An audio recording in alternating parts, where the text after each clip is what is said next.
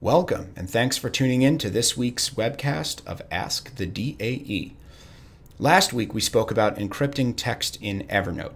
Now, if you have any questions about that, you can reach out to us at info@thedae.com. Today we're going to be talking about Dropbox.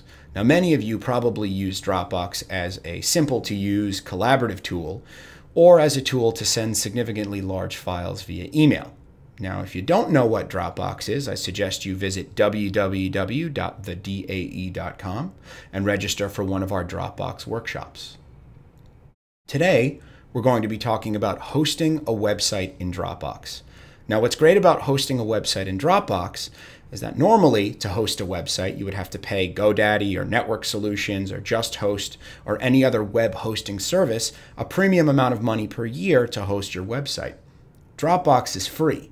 So as long as you don't have significantly large files in your website, you can host your website for free. All that you would need to purchase is a domain name.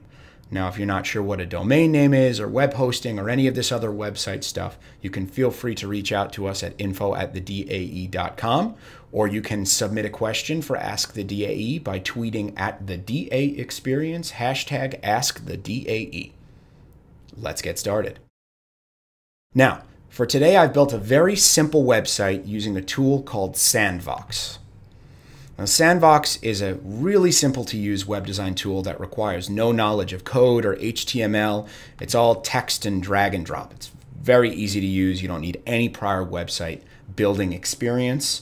And it's not too expensive either, which is nice. But at any rate, I've put together a little simple 4-page website that mimics the Digital Arts Experiences website.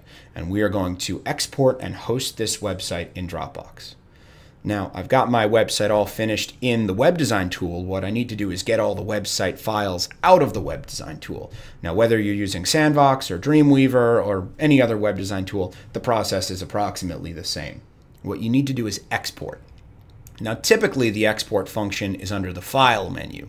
However, in Sandbox, it's under the Publish menu. You'll just have to see what your web design tool employs. So I'm going to export my files. And when I hit export, it asks me a few questions here. It asks me where I want to export to and what do I want to call all this stuff, and also the URL for the website. So export to, I've just put the Digital Arts Experience in there. You can put whatever you want. It doesn't really matter that much. And I'm choosing to export my files to the desktop just for ease of use. You could export directly to Dropbox, but for the sake of demonstration, I'm going to put it on the desktop. And the site URL is just the .com where you have your website. Now, if you don't have a domain or a .com yet, you can really put anything you want here. It doesn't really make a huge difference. So let's go ahead and export these files. And as you can see, Sandbox is exporting all my website stuff to the desktop. Now, I'm going to minimize Sandbox. We don't need it anymore. And you'll notice that I have a file sitting on the desktop that says the Digital Arts Experience. And within this folder, there's a bunch of stuff. There's index.html, about.html, favicon, resources, media. Don't worry about this. This doesn't matter. All that you have to worry about is putting this stuff in the right place in Dropbox. So let's take a look at how to do that. So what I'm going to do is I'm going to go to the File menu and select New Finder Window. The reason being is I can look at all of my website files as well as Dropbox at the same time. Now, in order to host your website in Dropbox, you need to put all this website stuff within the public folder. So I'm going to go ahead and open up the public folder. And for the sake of organization, I'm going to create a folder within the public folder called Site, just so that all of my website stuff stays in the same place. So I've got my public folder, I've got my site folder within the public folder. Now I'm going to take all of these website files, highlight them, and drag them over to Site. So now they've been moved from my Digital Arts Experience folder into my public folder, into my site folder.